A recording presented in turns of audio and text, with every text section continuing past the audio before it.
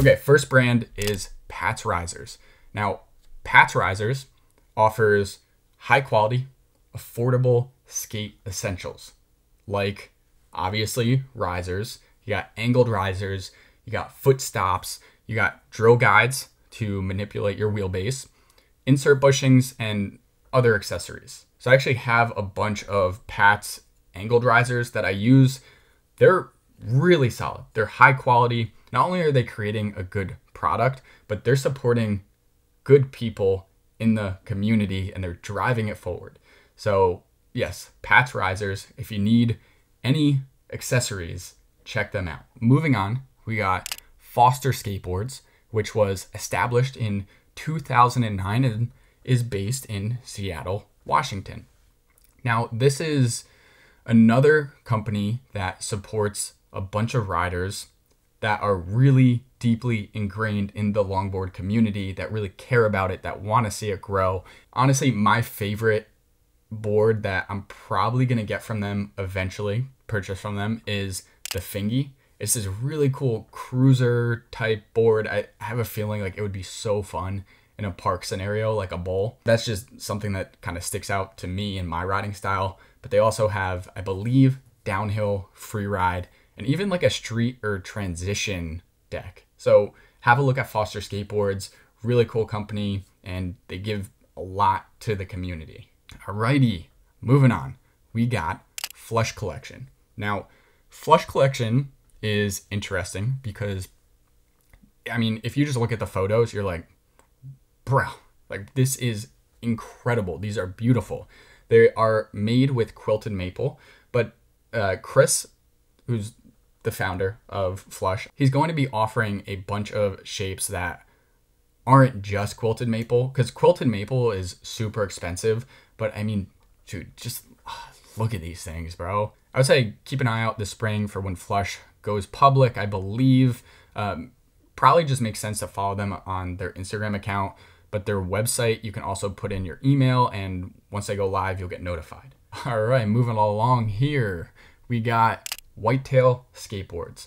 Now, Whitetail Skateboards started by Sophia, a lifelong skater and artist based in Canada. In my opinion, she's been kind of leading the way as far as like innovative Surfskate shape decks. She's doing these really cool collaborations with, I'm thinking of like Mark from Landlocked Surfer. They both have this really cool cross hybridization style of like transition, street, Surfskate. Like they're doing really cool things with the shapes. You can tell she's so passionate about it. They're quality boards. If you're in the market for like a Surfskate transition street deck, definitely check out Whitetail. Moving on, we got Deviate Board Co. Now, Deviate is founded by James in Brooklyn. So you can actually see behind me, he made me like this vintage cruiser. I'll probably overlay something right now so you can get a better look.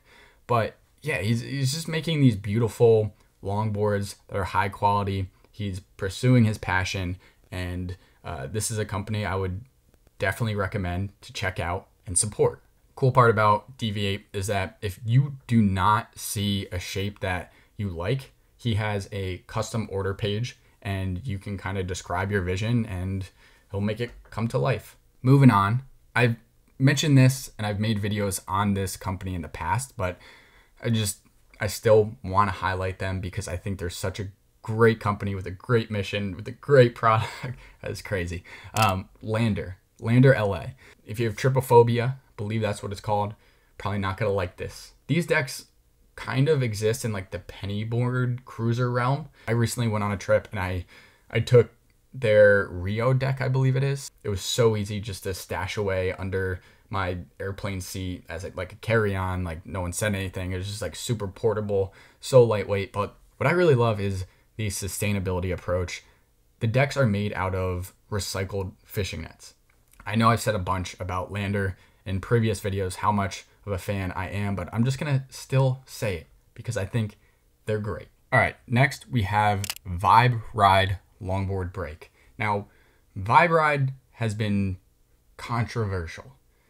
Maybe not even trying to be controversial, but they remind me a lot of how Shark Wheels and ghost longboards, those clear longboards, have been received by the core market, I guess you could say. And in my opinion, that has been a result of some gimmicky marketing. It's definitely gotten better over time, but I think some of their videos that they ran as ads targeted the wrong market, targeted more of like the downhill space when it really should have been targeting beginners. Now there's a lot to unpack here about this break, but in my opinion, and I might make a separate video on it going more in depth, most people I think are afraid to even step on a longboard because they're envisioning stepping on, going down a hill, getting speed wobbles, and getting destroyed.